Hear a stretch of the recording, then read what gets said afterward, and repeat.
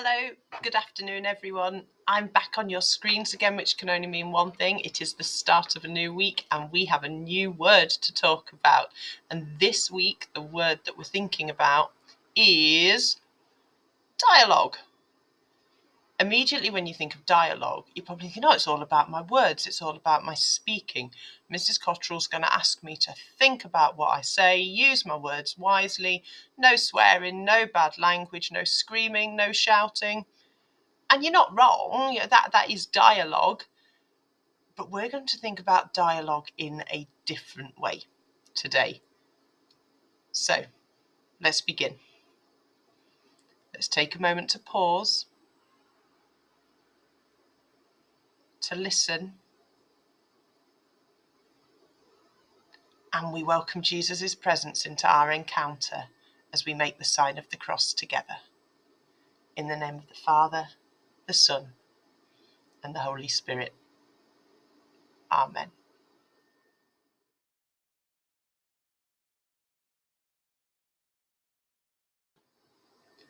Our scripture today is really short. It's one you're going to hear me use this week in Presentation Centre worship as well. But I'm really going with it today because I just think it fits our purpose. Now, we need to understand that for us, dialogue is a method of communication. Yes, it's having a conversation, but a conversation works in two ways, speaking and listening as well. It's between two or more people, and it's not just the person talking, but it's about actively listening. Are you really paying attention to what's being said? Are you really making the effort to understand the other person as well? In my journey of faith, and perhaps in yours as well, dialogue plays a vital role for me, not just in connecting with other people, but connecting with God as well. And I have this really beautiful piece of scripture. You might think sometimes it's a bit insulting. I'm going to show you it in a few different ways from a few different versions of the Bible over this week. But it's very simple. And when I get to the end of it, I'd love it if you joined in with thanks be to God as your response that you've listened to my dialogue. So the scripture's from the book of Proverbs. It's from Proverbs chapter 18, verse 13. And it's just this. Spouting off before listening to the facts is both shameful and foolish. The word of the Lord. Thanks be to God. It's a really short verse. It seems a little bit insulting sometimes. Sometimes, you're a foolish person. And I've got some different versions of that scripture to share with you over this week. But it's really clear and it's really simple. And it just says, be an active listener. It's really easy to rush into speaking without truly understanding, without listening. It's something I'm really guilty of. I speak over people. I don't let people finish their sentences. I am trying very hard to become more of an active listener. But if I actually follow the scripture, the Bible's teaching me that it's really unwise to speak without listening fully. In my relationship, not just with God, but with other people as well, I need to strive to listen and to seek understanding before I actually respond.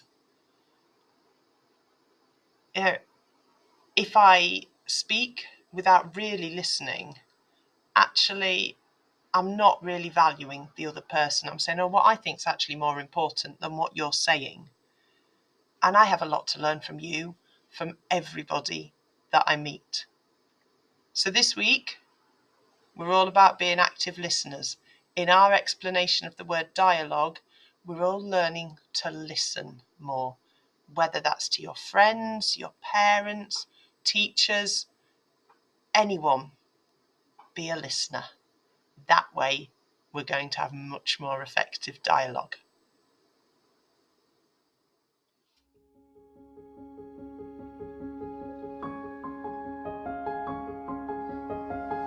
So what are we going to do about it this week? What's our mission? How are we responding? We've encountered the word. We're going to try and listen, be active listeners. I can guide you through that, but can we be missionary disciples this week? Can we live out that word? You probably have more ideas that you can talk about in your tutor groups, but I've got some for you as well, and they're really simple this week. First and foremost, let's be an active listener. Let's make sure we truly are listening. We're not just like or on our phones or right. We've all done it, haven't we? Try and this week be an active listener, and not just in school, not just with your friends, but at home with your families as well. Show that you value the people's words, the people that are speaking to you. And also, my second challenge to you is see if you can have some dialogue through prayer. Perhaps you can encounter God this week. Perhaps you might want to share your thoughts, your feelings, your questions. Now, one way you can do this is to come to Mass with us on Friday, but also through your tutor times as well. So perhaps have a look at your dialogue with God, not just in the words you use, but how you listen back as well. And I'm going to invite you to do that with me now as we say our prayers together. Heavenly Father, we pray for our world torn apart by division and conflict. Help us to engage in meaningful dialogues that promote peace, understanding, and unity among all nations and peoples. Lord, we lift up our communities, schools, and families. May we foster open and honest conversations where we can learn from one another, resolve conflicts, and grow in love and respect. God, grant us the wisdom to have a dialogue with you in prayer. May we listen attentively to your voice and seek your guidance in our lives. And let's take a moment to offer our personal prayers of intercession in silence.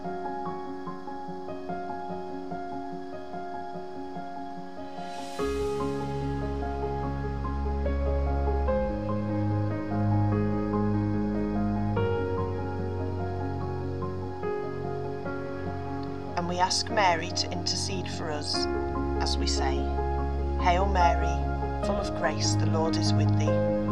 Blessed art thou among women, and blessed is the fruit of thy womb, Jesus. Holy Mary, Mother of God, pray for us sinners now and at the hour of our death. Amen.